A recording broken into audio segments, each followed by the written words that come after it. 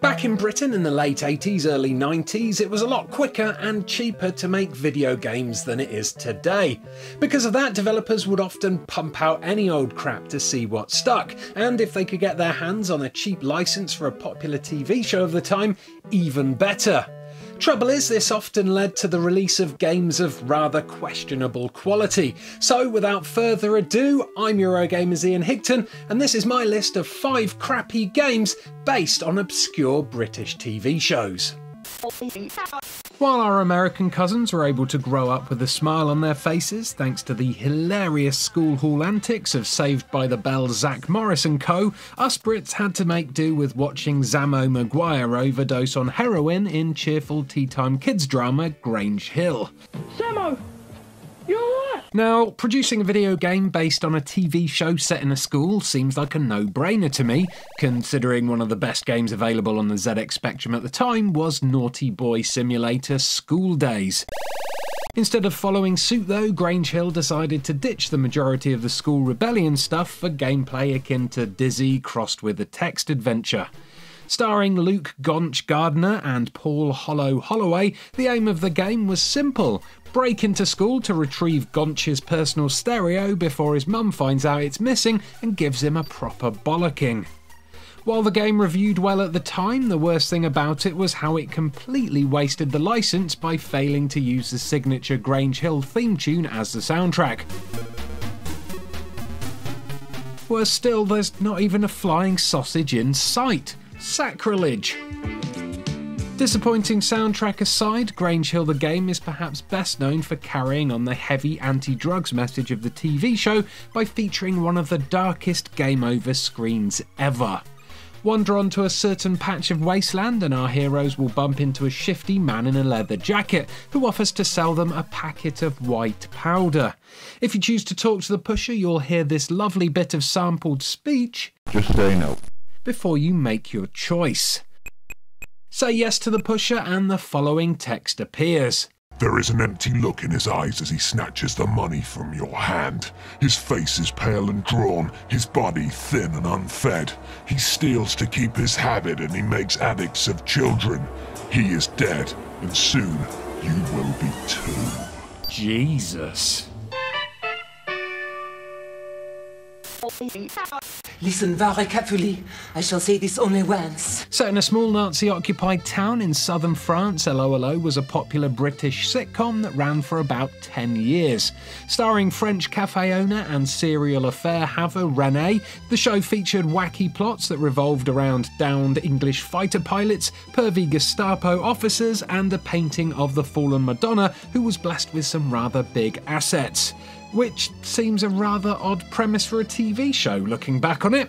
It might come as a bit of a surprise then to learn that Alternative Software released a video game adaptation of the series for the Amiga in 1993 called Allo Allo Cartoon Fun.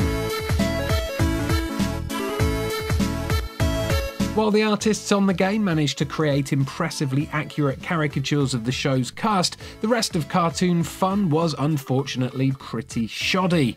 Opting for the side-scrolling platforming genre that was all the rage on the Amiga at the time, the gameplay boiled down to a simple exercise in bouncing and collecting, with a bit of Nazi avoiding and bra stealing thrown in for good measure. Turns out there's a good reason why a game called Cartoon Fun lacked any fun whatsoever though. A couple of months into its 6 to 8 month development period, the main coder on the project, a Mr. William Gibbs, upped and quit Alternative and left them with a half-finished game. Alternative tried to salvage the project by bringing in a new coder to finish the job, but unfortunately the change in programmers is evident in the final product, which not only looks pretty rough, but also, unforgivably for a platformer, controls like utter pants.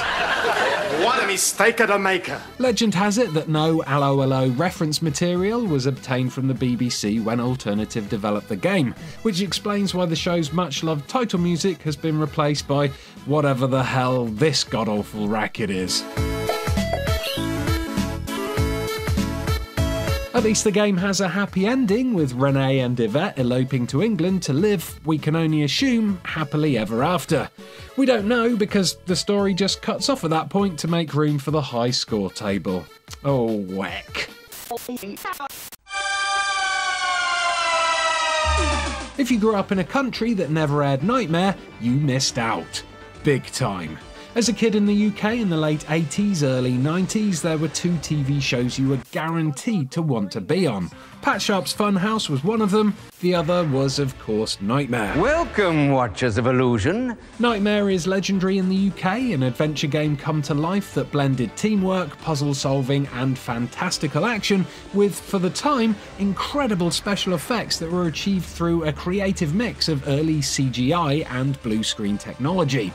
In the show, a team of 4 children, one a sightless dungeoneer, the others acting as guides, navigated their way through a series of hostile environments whilst a dungeon master named Treguard looked on, providing hints, tips and the occasional sick burn. Ooh, nasty. The ZX Spectrum version of Nightmare followed the formula pretty faithfully, putting the player in the role of not only the dungeoneer, but also the guides giving the orders. While the gameplay itself was rather simple, move the dungeoneer around each room and use a combination of command words to trigger an exit, the solutions themselves were not. For a large portion of the audience, the solutions to the puzzles were just too obscure, with many players becoming stuck in just the second room. With no internet to help find the solution, most people just thought the game was broken, but chances were they'd accidentally made the game unwinnable for themselves by eating an important quest item in the first room. You see, to get out of the second room, players had to use the command dig ground, but to successfully do that, they needed a spade. The spade, hidden, I guess, up the bum of the prisoner in the first room, was only awarded to the player if they gave said prisoner the food. You eat the food, you get no spade, and in turn, you break the game. Brilliant QA testing there, lads. I gotta give some bonus points to Nightmare though, because it's one of the few games on this list to actually feature the theme tune of the show that inspired it. Sort of. Alright, so technically this next game isn't based on a TV show, but it is based on an obscure character from British TV that only people of a certain age will remember. And it's a really crappy game as well, so it fits into this list perfectly.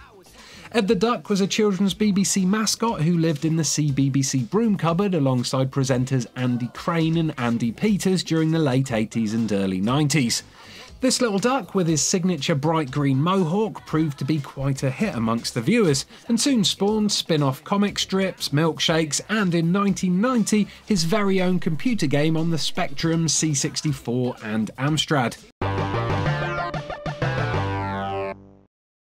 The Amiga port shown here was released a year later, and just like the other versions, it was a clumsy Rainbow Islands clone that lacked the polish, and most importantly, the amazing gameplay of the game it was trying to emulate. The aim of the game was to guide Ed to the top of several vertically scrolling levels, each with a different theme and different enemies to contend with. These levels were called TV studios and were definitely not in any way, shape or form islands. Honest gov. In order to avoid a potentially costly plagiarism lawsuit, the developers also had to make some gameplay changes in order to further differentiate the game from Rainbow Islands. So instead of having Ed fire rainbows from his crotch like the characters in Tato's hit game did, they opted for something slightly different. Snowballs. Snowballs have nothing to do with Ed the Duck lore, by the way. I mean, it's not like he was well known for throwing them or anything. I guess the powers that be were just too lazy to think past the whole weather angle, and so opted for balls of ice rather than colourful refractions of light. For a game that was supposedly aimed at kids, the Amiga version was bastard hard thanks to its poor controls and the fact that enemies were only ever momentarily stunned by Ed's balls and not downright defeated by them. Even then though, it wasn't as hard as the ZX Spectrum version, which, due to a bug, was actually impossible to complete. You see, in order to pass each level, you had to have collected 20 stars before you reached the top. But level 7, well, that only contained 19 stars, leaving that level, and in turn, the whole game, completely unbeatable. What a massive duck up. If ever there was an obscure British TV show, it was this one. SuperGran was a weekly kids show that told the story of one Granny Smith, aka SuperGran, who had superpowers bestowed upon her after she was accidentally zapped by a crazy scientist's malfunctioning invention. The superpowered Scottish Nana, of course, used her newfound powers for good. Unfortunately for fans of the series, developers Tynesoft used her powers for evil and created one of the worst games ever made. Featuring 4 different levels, or sheets as the game calls them, each one more inept than the last, SuperGran is a masterclass in how not to program a game. Level 1, for instance, featured SuperGran on the back of her flying bicycle, shooting down other people on flying bicycles. A sound, if bizarre, idea in theory. But in practice, things weren't so great. One-hit kills and crappy collision detection combined with a small screen made getting past this level extremely aggravating. But at least giving up there would mean not having to play the rest of the game, I guess. Subsequent levels involved flying, driving and Manic Miner style platforming, but each one was a total mess and nigh on unplayable. Oh, and every level except the driving level is accompanied by a teeth-grindingly terrible rendition of the show's theme tune, which loops over and over and over again. Seriously, a couple of minutes worth of this and you'll be reaching for your own Gran's knitting needles just so you can stab your eardrums out and end the pain once and for all. Honestly, the game is abysmal, and the sooner someone puts this SuperGran into a super home, the better. And that's my list of 5 crappy games based on obscure British TV shows done.